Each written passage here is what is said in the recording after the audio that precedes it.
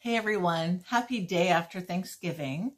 I hope you had a great day yesterday, and it was an easy day for us. We just had one of our kids at home. The rest of them were elsewhere.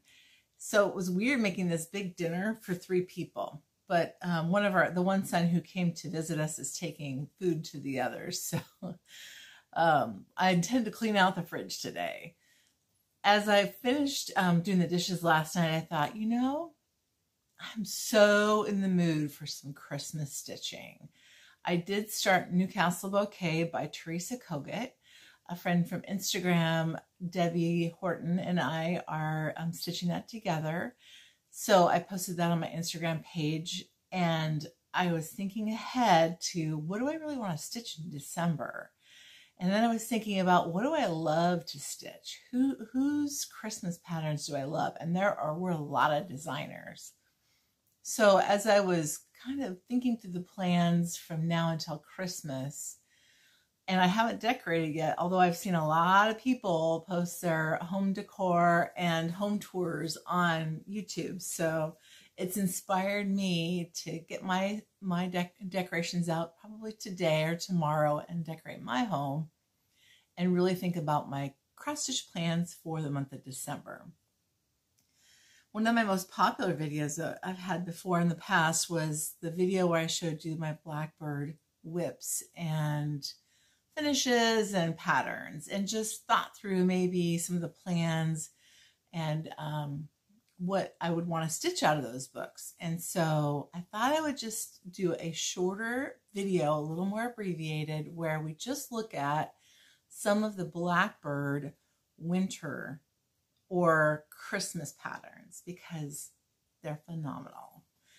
I do have some finishes. I have one Christmas Blackbird whip, but I've got some patterns, and I thought we would just chat for a bit and take a look.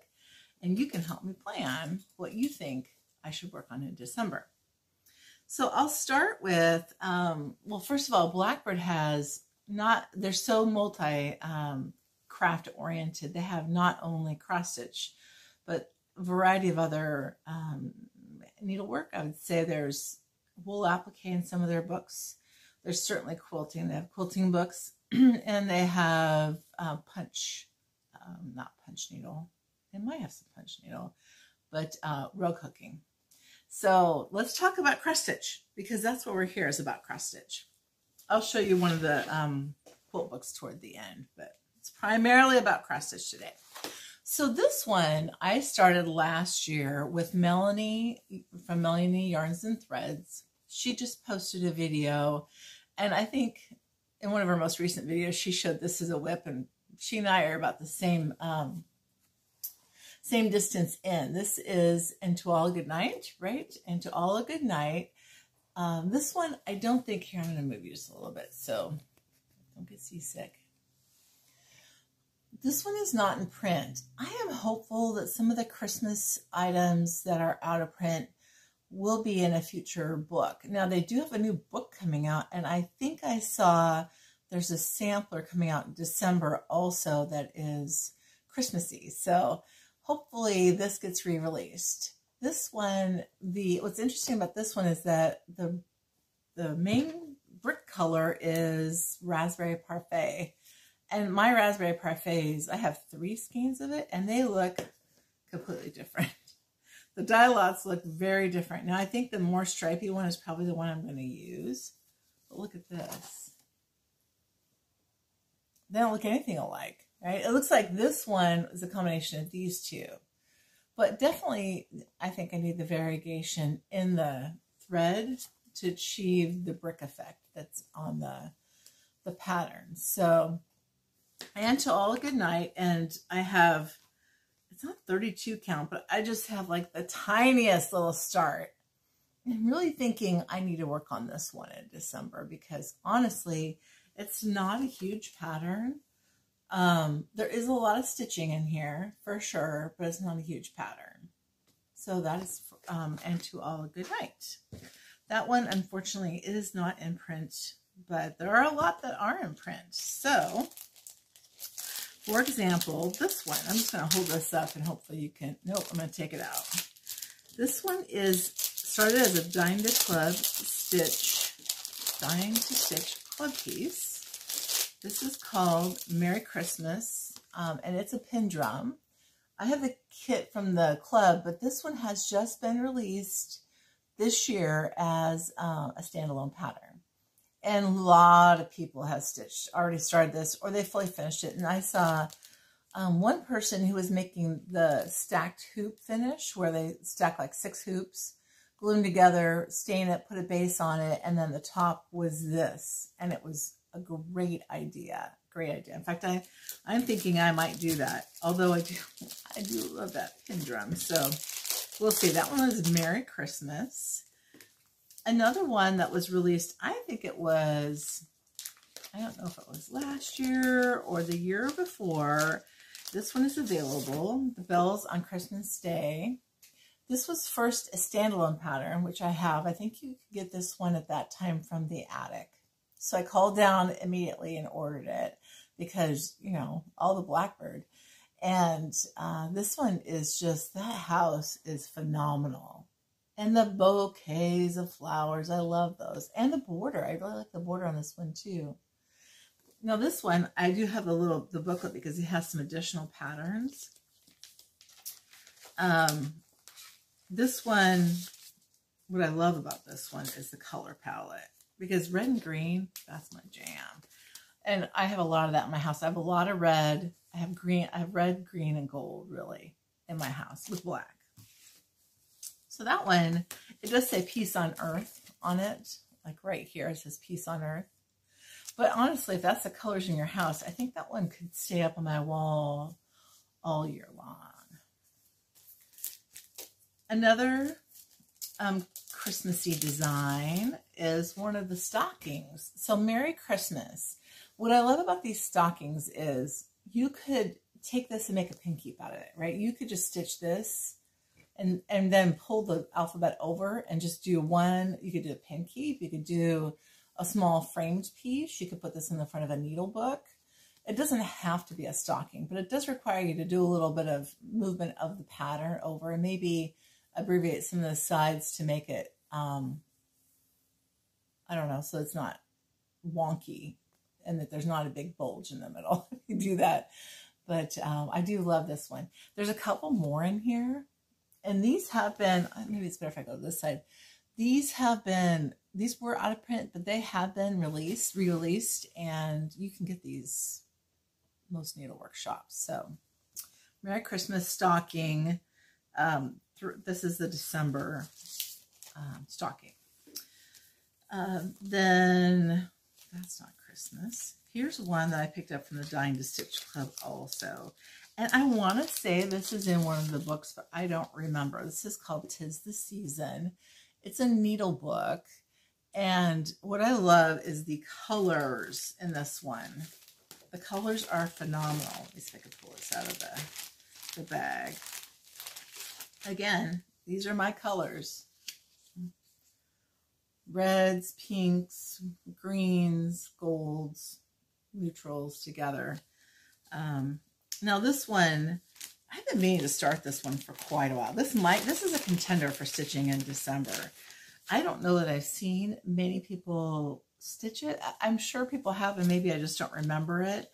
But I think you all have said, many of you have said that you like that I stitch things that not everyone else is stitching. And it's true, because it does kill my buzz a little bit when I start stitching something and 5 billion other, it just floods my Instagram page, which I like it when I'm already stitching on it and underway. But if I haven't started, sometimes it stops me, and it's mental, right?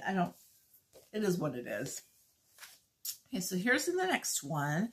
This one is absolutely available. Frosty's Night Out. And I know Darlene Baumgartner. She's one of our stitchers at Acorns and Threads on First Thursday. Now she just moved, which is so sad. But she stitched this, and she said it just didn't seem like a regular Blackbird. But I kind of like that about this. I kind of like that, they take risks and they make what they like. And I like that about Blackbird. It's interesting that it was stitched on Murky. Certainly you could stitch this on a variety of fabrics. It would be pretty on like a darker blue. It would be pretty on just maybe like a meadow rue, lakeside meadow rue, or autumn gold, anything that's got like a darker background to it where the white would just pop off the page. So that one is adorable. I'm not sure if I will get to that one this year. Oh, here's the Bells on Christmas Day.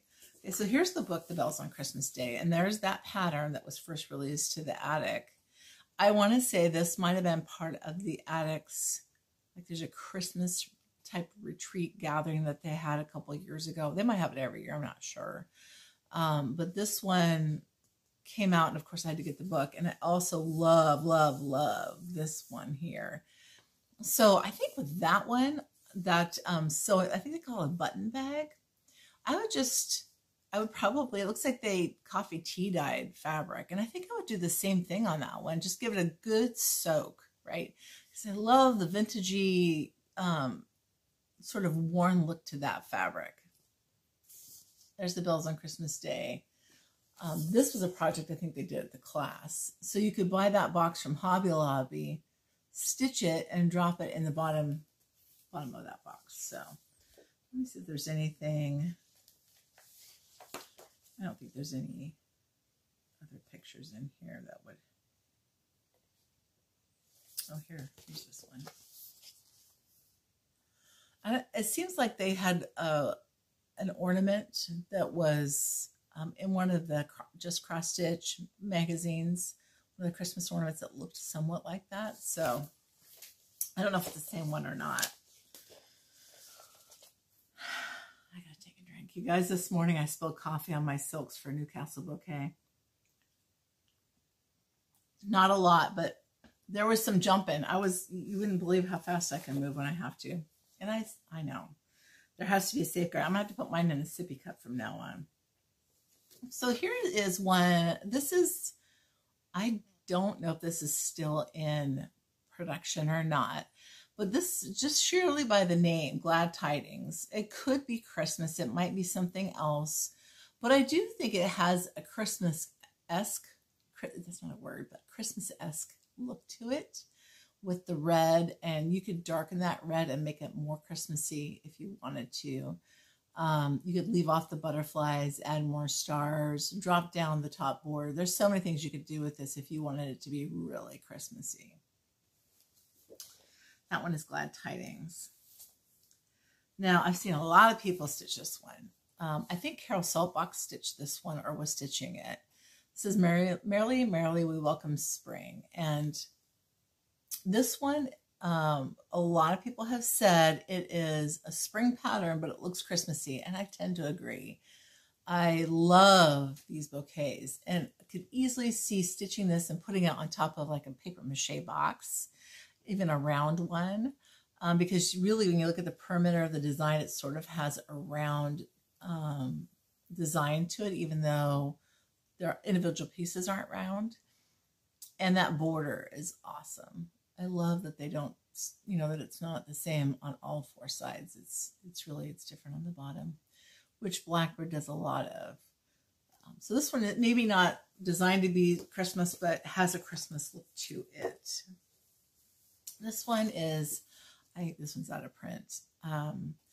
This one is, what is this called? Blackbird's Winter's Delivery. Now, I think one of the things about this design is that the fabric really makes, I mean, it has a huge impact on this design, right? So you could take probably most of their designs and make it look more Christmassy by removing words that are not Christmas oriented and changing things like the colors of the threads or the color of the fabric. So this one definitely has a winter Christmas theme to it.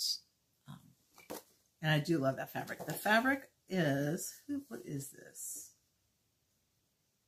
That's 28 count Cranberry Bog from R&R Reproductions. Now, they use R&R quite a bit, which I love R&R fabric. I love it. And I don't know that I've ever seen Cranberry Bog. I have something probably similar that would work for this, but I don't have that particular that particular color of their fabric. So now Blackbird has an annual Christmas sampler that they reproduce, they don't reproduce, they design it. And this is the one that's being printed and released in December. It's the fourth one in this series. The first one, which is definitely available, is Feliz Navidad. No, this is not Feliz Navidad. This is Merry Christmas. Someone just finished this and showed it on one of their stories. I can't remember who it was, or one of their Flosstubes. I love this. And what I love about it is that you could certainly stitch these and hang them together as a collection on the wall. They are similar, I believe, in size, if not the same. And the colors on this absolutely get me. This is a pretty quick stitch. Not only is the size not that big, but there is a lot of open space in this one. So this one might be on my short list, my sooner rather than later list. The second one is Feliz Navidad. Sorry, I had skipped. I thought this was the first one. And this one, look at that cursive alphabet in the middle just gets me. And my favorite thing to stitch is bouquets of flowers. So I'm attracted to this type of sampler that has a sort of a romantic feel to it. I love that they put the berry border in the middle, and that there's a lot of color in this one. Isn't it adorable? So that's Feliz Navidad. The third one is Bringing Good Cheer. Now that border just gets me too on this one, because I think red, and I like that it's sort of a thick, chunky border. It looks different than the others, but it would hang well together because you don't want everything to look the same. You don't, I don't anyway. I'm not a big fan of matchy-matchy. This one is Bringing Good Cheer. Now, I want to say that I don't know that this one was intended to be Christmas. All Joys for Thine. And I believe a lot of people have stitched this. And then there's another, this is the inspiration for that piece. So don't you love that Blackbird takes something like this, an antique, and creates this? Such talent.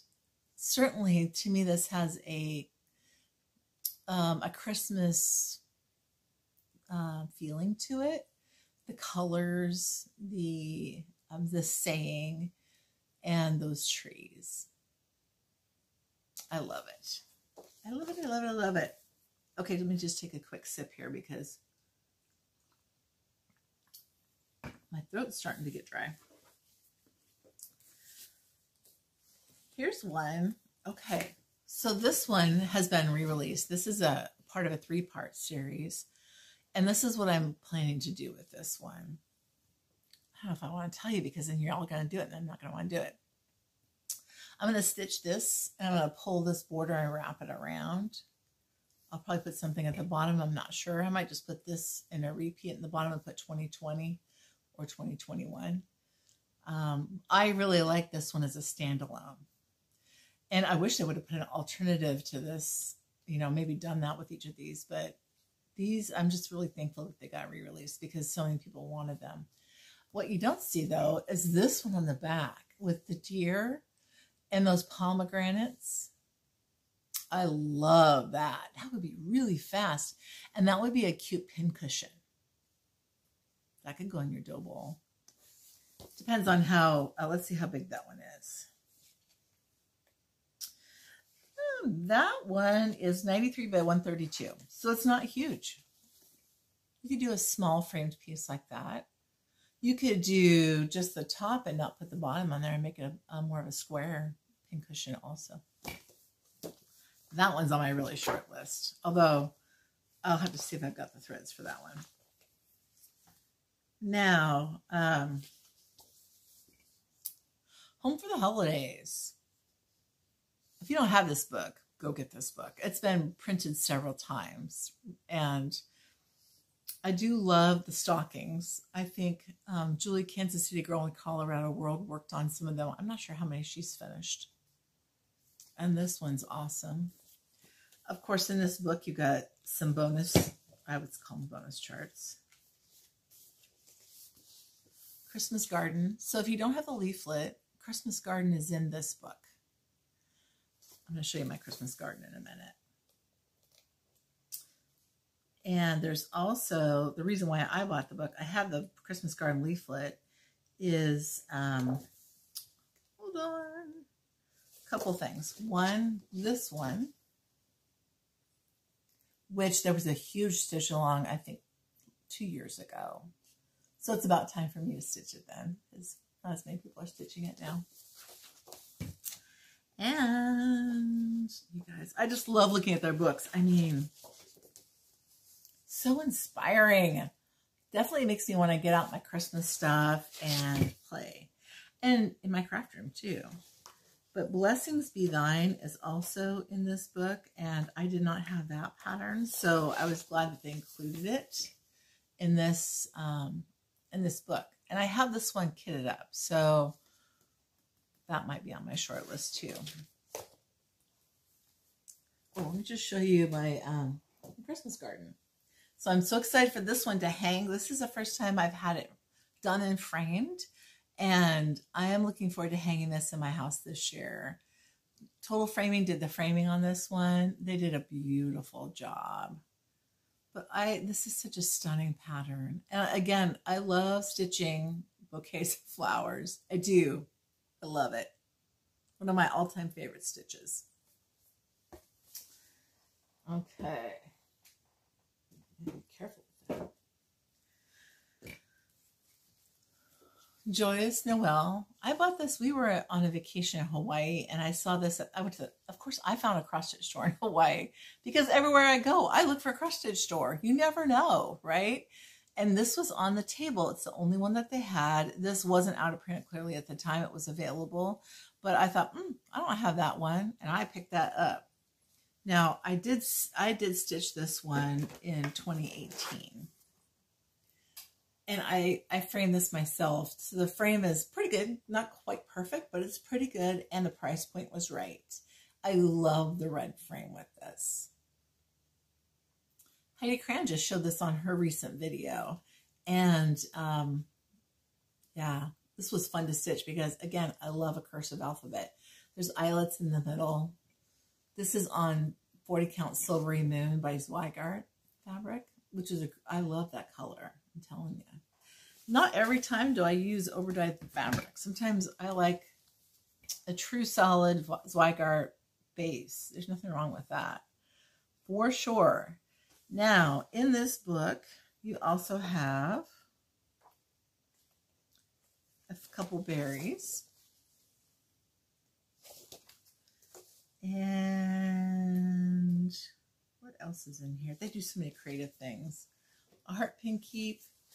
But look at this. This is so smart. They took pictures and they made ornaments out of them. You just put them in a little, I think you could just slip it in there and shut the case. I thought, gosh, I need to do that. Would be so easy to do. Why didn't I think of that? Love letters. Noel. Cute little Blackbird. And they have the Paris Noel stocking in here. I haven't seen that one. I might just stitch that one. I thought there was another bigger one in here. There's a 1934 pin keep. That's a cute one. Like a little red sampler.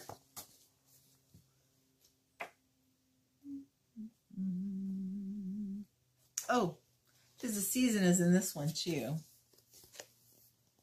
I'll just hold that up there. So if you have this book, it's in this book and it's in this book. So 2 chances. I don't think the Joyous Noel is available. I'm not sure though. A fine collection. This one has this is a different style. So this is Blackbird. This one is Wishing You Peace and Contentment Through the Year. December's Wishes is what it's called. This book is called A Fine Collection. I think this might be out of print, but you do see this one come up on the secondary market, meaning, you know, eBay or Etsy or Stash and Load. This is a great book. Each month there's a different design. Is how they arrange this, but I sort of like the primitive nature of this. And I almost feel like that could be a drum, but I'm not 100% sure because you would all, if you wanted to read it, you'd have to twist it around and read it that way. It would be kind of a cute drum.